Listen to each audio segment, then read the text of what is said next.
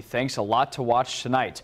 Well, as Green Country prepares for this next round of winter weather, OHP and city crews are on standby tonight. 2's reporter Joe Henke joins us live tonight from the city's salt and stand yard with the latest on these preparations. Joe?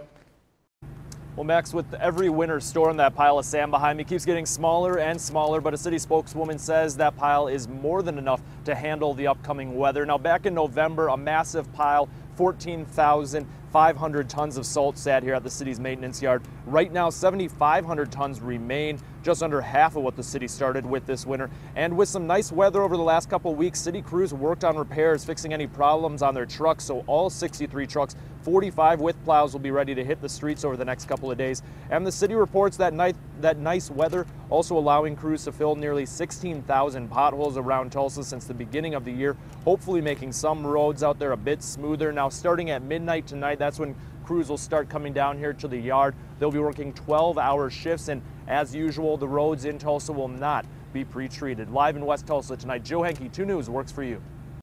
Joe, thanks. Road and power crews are also preparing for what could be a busy weekend. ODOT says there will be 2 crews working 12-hour shifts. There will be at least 40 trucks working to sand and salt the roads here in the Tulsa area. And PSO says they're monitoring the forecast as it develops.